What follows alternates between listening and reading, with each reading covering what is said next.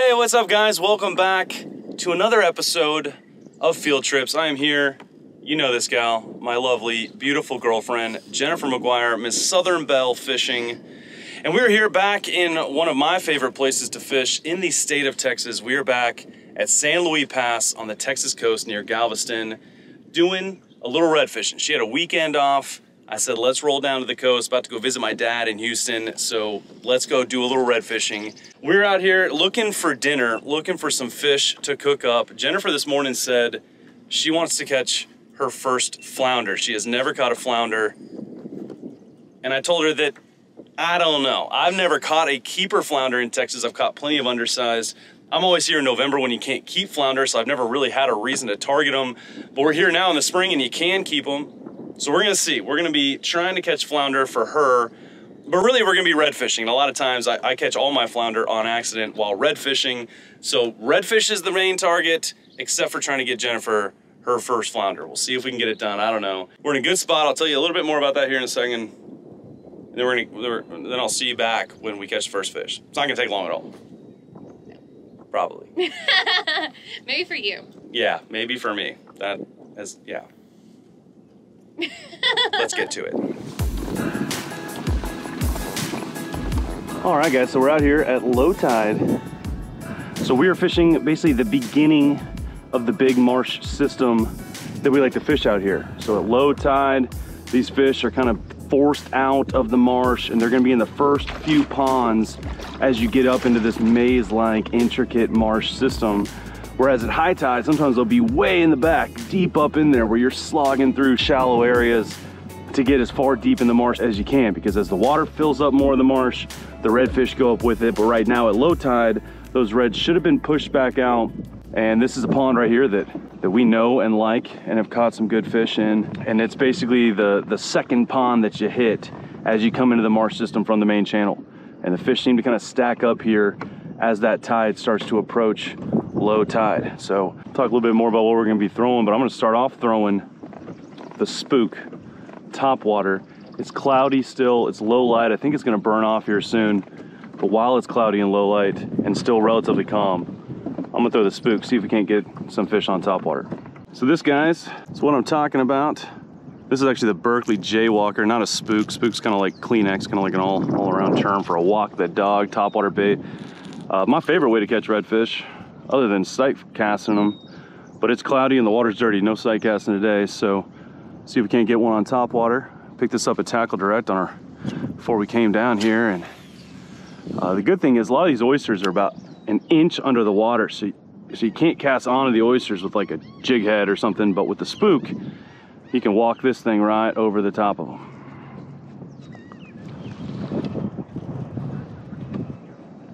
God, yeah? That might be a red bait. Jennifer's on early in the day. Oh, it's a flounder! Nuh-uh. Get your net, sit down and get your net.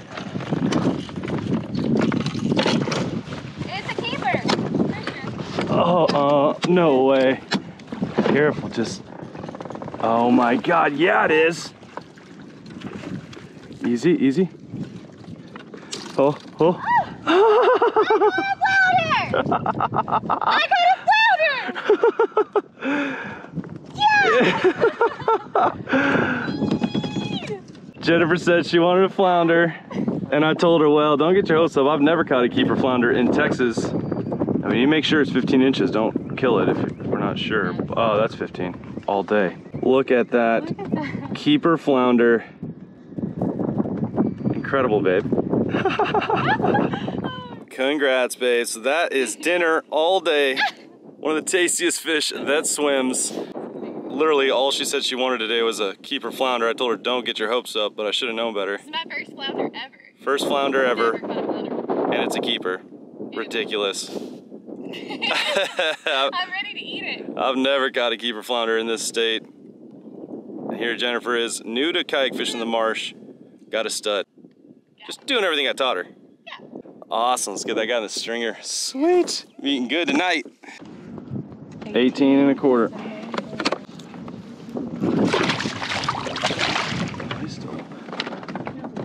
Hey. Good stuff, babe. That's so awesome. All right. Dinner sorted. I've seen a couple now like come up to the surface and eat something. I'm surprised they're not hitting the spook.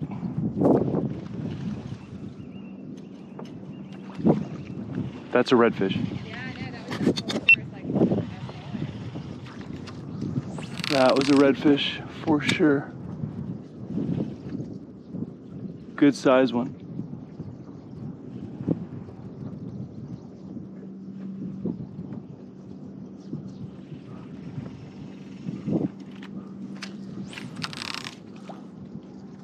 We are surrounded by redfish, you guys. We're seeing them everywhere. Can't get them to bite right now.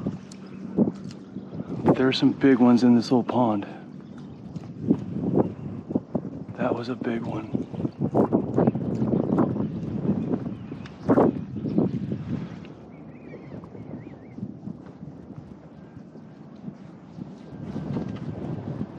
I got something. Yeah? Yep. Jen's on again? No, it's not. It's a flounder again. No way. I swear. It's not big enough, I don't think. Another flounder for Jen. Flounder number 2 for Jen. This morning she said she just wanted a flounder. Oh, no. I think he's too small. Yeah, he's 13. 13? Yeah. So not a keeper, but still cool. Yeah, it is. You wanted one flounder and there's 2. First hour out here. Let you go. Look at that. Flounder number 2. Super cool species. They're actually born with both their eyes, one on each side. And then when they're real young, the eye migrates over and they have both eyes on the same side of their head and they swim sideways. That's awesome, babe. That's so cool. 2 in I one could see day. it swim. I saw it swim up and grab it, and I was like, "What is that?" I really was hoping it was a red, but at the same time, I'm 2 flounder. Never caught a flounder. Caught 2 today. Yeah. Today's your day, babe. It's a good day. So we are seeing redfish, big ones swirl in this pond. I've seen an alligator gar come up twice, about a 5-footer. And Jen's caught 2 flounder. All just sitting here in the same pond. But this is kind of my low tide spot around here, and it's low tide, and there's a lot of activity in here. I really honestly cannot believe we haven't caught a redfish yet. But we're gonna keep after it, so we're gonna stay here a little bit longer. And then as that tide starts moving up, we're gonna move on to some other spots. But there are fish in here. I just gotta figure out what these redfish want. I've thrown a handful of things, but no bites yet. But we're gonna keep working at it. But in the meantime, Jennifer's new species, she's getting the flounder bite dialed in right now.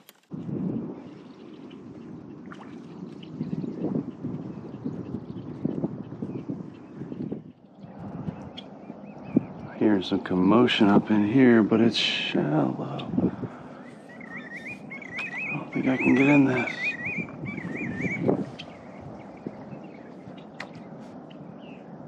The problem with this place is there are a lot of giant mullet that hang out super shallow.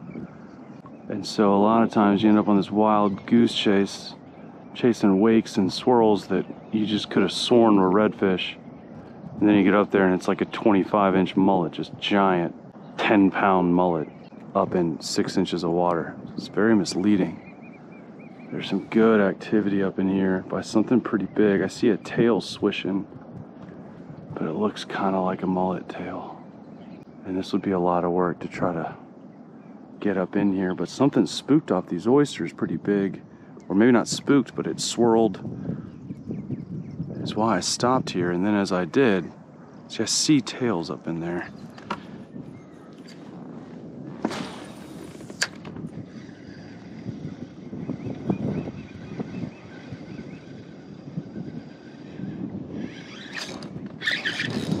There we go. There we go. Oh.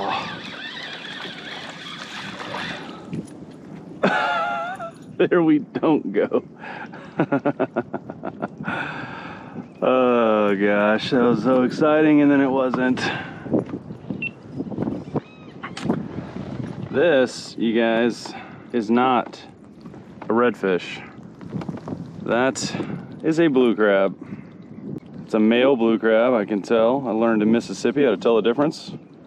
And he hit this spinnerbait of all things. And now Jennifer has that flounder, and we had talked about if we got a blue crab, trying to keep one or two and maybe do some blue crab stuffed flounder. Oh, and he just came off and left me his claw. He just shed his claw to get away from me. Well, kind of a cool souvenir, but not gonna be enough to stuff her flounder with. Man, I've had plenty of crabs hit soft plastics and stuff, working them real slow, but never had one hit a spinnerbait that I'm working pretty fast.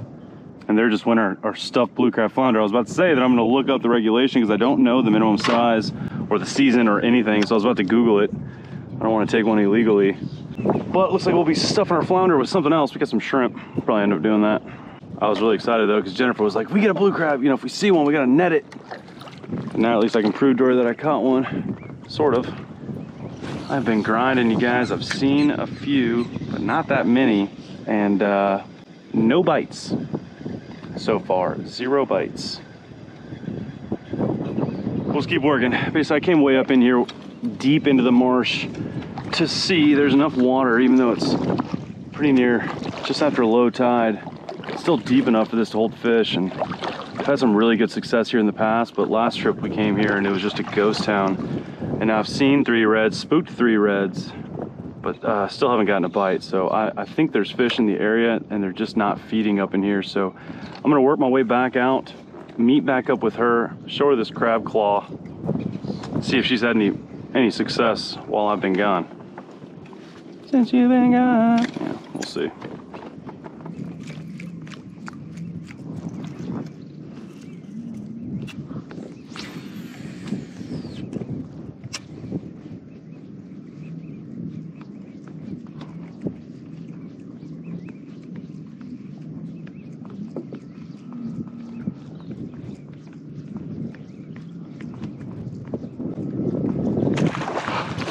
Oh my God. Yeah. Yep. That's not the same one, but I'll take it. On the spook, babe. That one's a slot. Okay. Now we got something going. It's upper slot. It's pretty good with that. The hell I did was hear it. Yeah, not a subtle take. Finally, you guys, we've been grinding. You need to get it? No, I got it. We've seen some big reds. She's not done. This is a good one. Seen some monstrous reds in this pond. We left it, we came back. It's been a few hours. And I saw this red come up to the surface twice. And so I just said there's no reason they should not be eating the spook. And there it is, a spook eater. Oh, look, even the birds are celebrating. Oh my gosh. You guys, there's a red like twice this size cruising around in here on the surface. I don't know what she's doing. Is that dinner? That's dinner for sure. So we'll add this to Jennifer's flounder. There we go. First keeper red of the day. First bite of the day for Rob, and just explosion. That was insane. I thought it was just another fish like jumping. Exploded on the spook. But man, that feels good. Oh, 21.5 inches. Texas keeper is 20 to 28.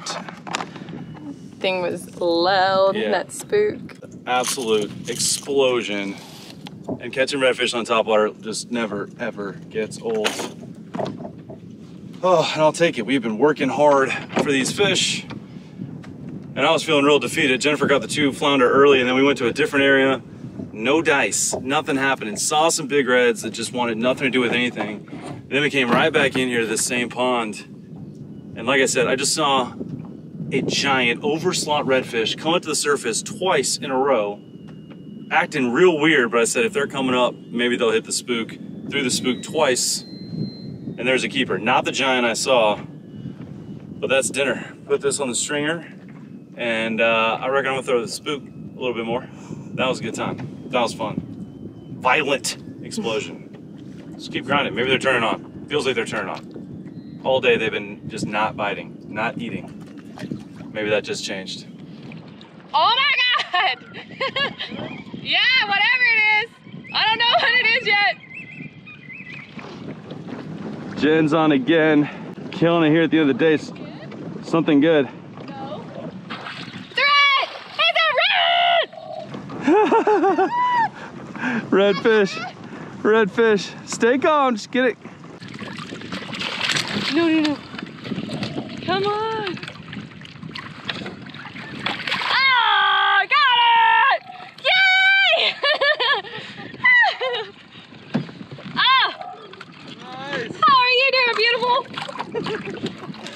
Pleased to meet you. My name's Southern Belle. Ah, I got it! Nice. Man, killing it at the end of the day. She just had a follow after that flounder, and the next cast she hooked up and it was a redfish on her H&H original spinner. Ow! She calls it her lucky lure. She always catches fish on this thing, whether it's brown trout in Arkansas, bass, and redfish. Oh, that's a good one. That's a keeper all day. Yeah? Oh yeah. Look at that. Oh, that's a keeper all day long. Gosh. Holy moly! Yeah, I had like a huge follow, and I told you I was like, I don't know what that was. It was big. I love it. Oh my gosh. That's so awesome. Oh. Great job. You can measure it, but that's a keeper. Yeah. For sure. Yeah. Measure it just How to many? 20 to 28 is keepable. Yeah, yeah. Yep. 21 and some change. Yeah. Nice. Oh, it's so great. Oh. Right here at the end of the day, another one. Yeah, so now I'm like thinking like maybe we should stay out here more. Yeah. That's good. Toss her in. Whoa. Whoa. Man, red flounder. We ought to try to smack you a trout real quick and get you the slam. That would be epic. Yay! I can't believe it. I was not expecting. I was like, because the way, like, it kind of felt like it was just kind of gliding underneath. I was like, is that another flounder? Nope, it's not a flounder. Nope. I turned it off and moved it. Okay. Good job. I was like, I thought I hit it. Getting this inshore fishing kayak thing down. Yay! All right, guys. Well, not the killer banger day of inshore fishing that we were hoping for, but mission accomplished. Main mission accomplished. Jennifer here, who, my lovely assistant behind the camera, got her first flounder. She ended up catching like 6 flounder, and one of them was a keeper, and I've never caught a keeper flounder in the state of Texas, my home state, so we're super excited about that. And to me, if you're gonna cook up flounder, which we are, the way, like the quintessential way to do flounder is to do stuffed flounder. And now, confession time, I've never done this, but I did stay at a Holiday Inn Express last night. So no, I have seen it done before, and I did a little Googling before this, and we're gonna give this a shot. So I'm gonna show you guys how to make redfish stuffed flounder. Now, people traditionally would do blue crab stuffed flounder.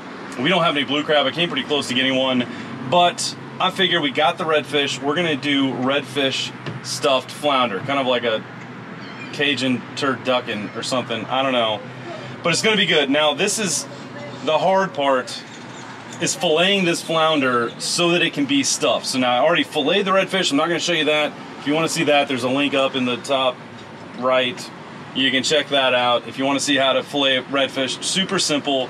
But this flounder, this is kind of a more intricate process. So now I've already cut off the head and the gut cavity. That's done.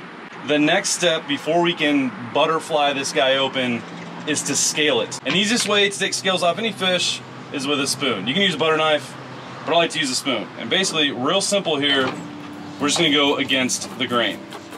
And yes, I'm doing this in the bed of my truck because I didn't want to get my rig dirty. You can see there's no way to scale a fish without making a mess that I've ever encountered. Flip her over, same thing. Slippery little bugger. I think that'll do it. I think that's good. So, we got at least 99% of the scales off of here. All right, so what we're gonna do here is we're gonna actually debone this flounder so that you don't have to worry about the bones, so that you just got meat. Makes it much easier to eat for whoever you're serving this to. And now the flounder's got meat on both sides. It's always got more meat on the dark side, but there's plenty of meat on the white side, underside of the fish as well. But the first step to doing this is we're gonna make one incision, one cut straight down the lateral line of the fish. And it's real easy to find. And now, basically, we're gonna separate each side of this meat from the bones.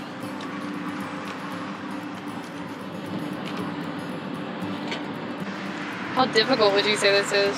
Like how it feels like slicing it? Is it coming off pretty good? No, the meat's real tender, like real soft. That's real easy. This knife is not that sharp and not really wasting anything. Yeah, it looks good. How white that meat is. Yeah, that's gonna be so good. So now we're cutting this to that dorsal fin, but not through. So there it is, that's the edge. Don't want to go too far, you're gonna kind of screw up at least your presentation. I mean, it's still gonna taste good. And I wouldn't be surprised if I end up screwing this up, but that first one turned out pretty dang good there. That's perfect. Okay, now we'll do the same thing on this side. I'll tell you this, guys, I was really apprehensive about doing this because I've never done it. The neighbors are excited. This is going better than I really allowed myself to hope. It's not as difficult as it seemed. It was very daunting of a process on paper, but it's going pretty well. But once you get there, that's where you don't want to cut through. That's the edge of the meat there. So once you kind of see this like little shiny part, you're done. Okay, perfect. So this is going to end up being like a pocket that we're going to stuff, except most people would just stuff right here, make the pocket, then you got to pick around these bones. We're going to remove these bones, but first we got to get the other side done. So like I said, not as much meat on this white side. You would really need a pretty huge flounder for this to be just a ton of meat on this side, but since we're going to debone it, this meat will be easy to get to. It will not go to waste. Okay, that step's done. Okay guys, so we got it all separated. Now comes what seems like the tricky part. So for this, you're really gonna need a pair of kitchen shears. Kitchen shears. If you don't have kitchen shears, you could get away with scissors, but you're gonna want some heavy duty ones. We basically need to cut through some bones. So I've got some shears here, but what we're gonna do is basically peel back both sides of this, and we're gonna cut down the edge. Careful not to cut through the meat. And we're gonna be left with just these two butterfly pieces of meat, and we're gonna cut out this entire center bone part. If it sounds easy, it sounds wrong. You're wrong, because this is not gonna be that easy. I don't think. I was surprised by the first steps, so maybe I'll be wrong. Let's see. Here's the open. Peeling back this as far as it'll go, peeling back the underside as far as it'll go, and then I'm going to take these shears, and I'm not even going to hesitate, I'm just going to cut right down this.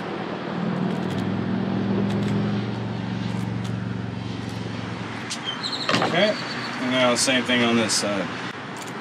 It's like arts and crafts time here in the Field Trips kitchen, and by kitchen I mean my truck tailgate. Because every step of the way I'm kind of like making sure on both sides that I'm peeling this meat back as far as I can so that I don't cut into it. Okay, once you get down to the tail part, you're just going to cut straight across. We're not going to eat that part anyways. And that is it. So those are the bones from your flounder, removed all in one piece. See the sun shining, it's been a long day, folks. See the sun shining through it.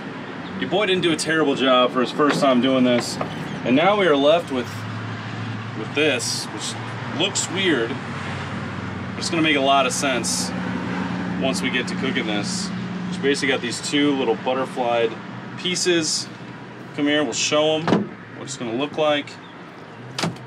You ended up with this beautiful, just two nice little pockets with no bones to worry about. Boom. For the first try, could have gone way worse. I want to say I nailed it, but I've never done this before, so there may be a time in the cooking process where I learned I didn't nail it, but it looks right. It feels right in my soul. I think we got it done. So I'm pretty stoked. I told Jennifer 50-50 we're gonna be eating chicken tonight, or I guess redfish. Nailed it. So now what we're gonna do, I'm gonna go get cleaned up because I am so disgusting. Then we gotta go get a couple ingredients from the store. We will meet you in the kitchen in the Keystone Cougar RV, and I'm gonna show you how we're gonna make the stuffing, how we're gonna stuff it, and how we're gonna finish this bad boy off in the oven. It's gonna be fantastic. Thanks to Jennifer for catching it. This is gonna be good. Don't go anywhere. But I gotta take a shower. See you here in a minute. Alright guys, hard part's over. We figured out how to debone and butterfly out our flounder. Now it's time to stuff this bad boy. So like I said, the normal way you would stuff this is typically going to be with blue crab, maybe with shrimp. But we're going to use the redfish that we harvested today. So first step, we're going to cook this redfish real simple. We're going to end up setting that aside while we get the rest of the stuffing put together. So with this redfish, I'm seasoning it with just some of this fin and feather rub from Traeger. I love this stuff. Real simple. And we're going to cook this redfish in some extra virgin olive oil in a pan. As easy as it gets. Just make sure this is cooked through, and we're going to take it off. It's going to take no time at all.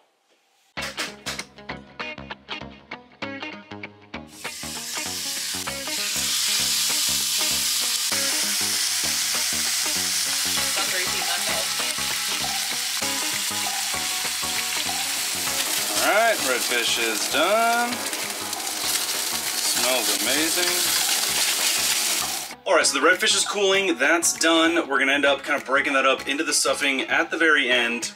The main two ingredients in this stuffing are going to be white onion and celery. So we're going to give these guys a pretty good chop, not crazy fine. We're going to chop these up. Alright, got the onions and celery chopped up. It's very emotional. Catch and cook all of a sudden. Now, these onions and this celery, we're going to be cooking in butter. I'm not talking margarine, I'm not talking any of these knockoff weird things. Butter. So, flounder is a very lean fish. It can dry out, especially cooking it in the oven like this, and so you need to add some fat. So we're going to cook it with good old butter. And I'm basically going to use a little less than a whole stick of butter to cook down these onions and celery and the other stuff we're going to add to it later on. But first we're going to melt down this butter, add the onions and celery. We're going to let that cook for a good while until these vegetables are completely cooked through. They're really soft. You don't want to be biting into like hard, chunky pieces of celery and onions. So we're going to give this a little while, and then we're going to add some more stuff to it once it's almost done. Alright, so these onions and celery are cooked down. They're looking good, feeling good. So now, here towards the end, we're going to add some garlic. You don't want to add this too early because garlic has a tendency to burn, and when garlic burns, it does not taste good. We're going to go pretty liberal with that. I'm going to stir that around. And I'm going to let that go for like 30 seconds. I'm going to add some fresh basil. Love basil. Then we're going to add some Worcestershire sauce. So that's looking right. And now we're going to add in our redfish. We're going to toss that in there. Give that a stir, a little whisk. And now we need to add to this some breadcrumbs, and that's what kind of makes it a stuffing. And as far as the number of breadcrumbs, I'm not 100% sure, so I'm just going to kind of add some, see what it looks like, and then probably add some more than that. Add even a little bit more than that. Okay, and now this is pretty much done, so we're going to take this off the heat so it's not too hot to handle. We're going to get our flounder prepped on the dish. And we'll stuff this bad boy, and then it's going to go in the oven, and I mean pretty much all the work's done. Of course. So this is what we're looking like, and it's looking good. It's smelling amazing.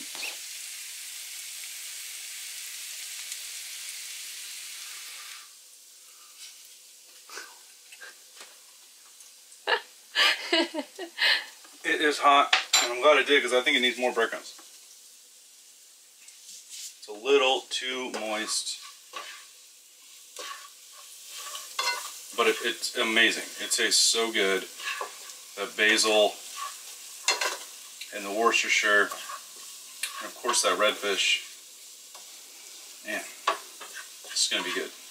Okay, stuffing's done. We're about to stuff the flounder, get it ready. Now, welcome to RV life. I don't have room for things like baking dishes, plus ovens in RVs are not the most technically advanced appliances on the planet, so I'm having to use a cookie sheet. I'm just hoping this thing doesn't like overflow or something with juices, but I think it's gonna be fine.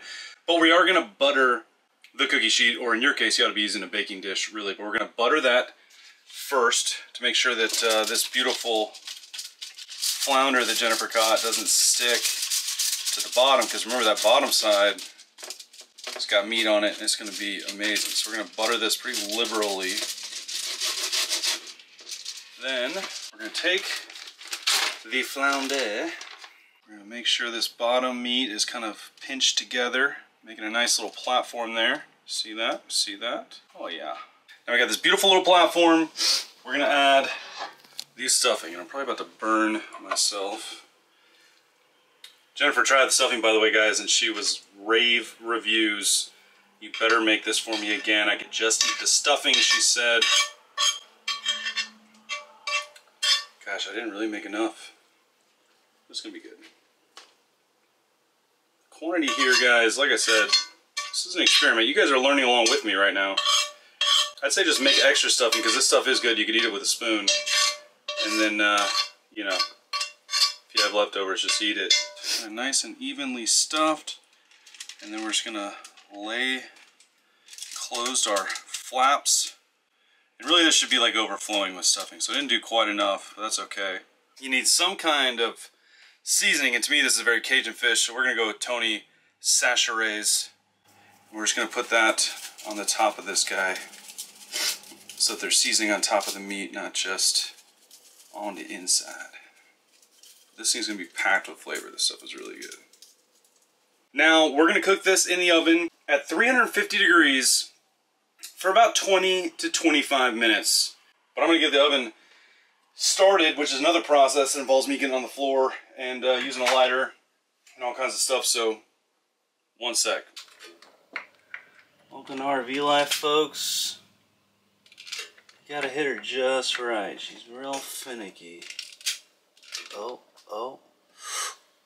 Oh yeah, we have fire! Boom. And in she goes. Alright guys, moment of truth. I think it's done. It looks done. It smells so fantastic in here. Here's to hoping. We'll see. Oh yeah. Look at that. Ooh-wee. That butter is sizzling. Man, it smells so good. Look at that, guys. Finished product. It's got stuffing in there. Could have used more stuffing, but I think it's gonna be just fine, especially just for the two of us. I think we nailed it. So the way to serve this to your friends and family, or just to yourself, well, I guess if it's just yourself, you just start digging in off the pan. I don't know. But basically, we're gonna cut this into like cross sections, to where you get the stuffing, you get both sides, you get the bottom, you get the top, you get kind of the whole deal. And now we decided that trying to transfer this whole thing onto a cutting board is a horrendous idea. It's going to fall apart, so I'm just going to mess my knife up and cut into this aluminum foil in the bottom. I think it's going to be fine. Alright, Miss Jennifer McGuire is going to do the honors of taking the first bite. Kind of falls apart a little bit on the plate, but a little bit of stuffing, a little bit of fish, a little bit of all the things.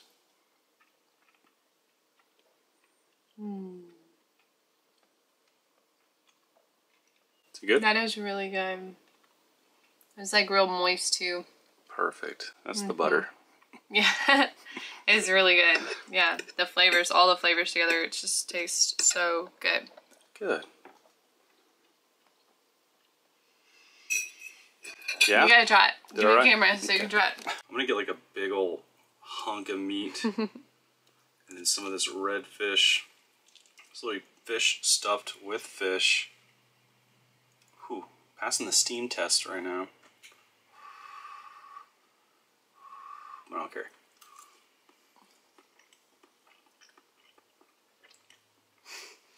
Oh yeah.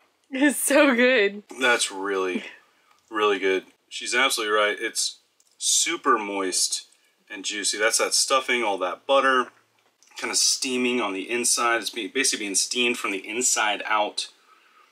The meat is just white, flaky, delicate, and that stuffing is, you could stuff anything. You could stuff me with that. I'd be fine with it. That is so good.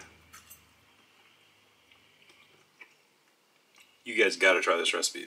This is the only way to cook flounder, I now know. And I didn't nail it, I'm sure, but apparently you can't screw it up. So definitely try this, you guys. Golly, that's, I guess you want to eat too, sorry. That was good. All right, you guys, well, success all the way around. Successful fishing trip. Jennifer got her first flounder. We are now reaping the benefits, the spoils of war today. Was not the easiest day fishing we've ever had.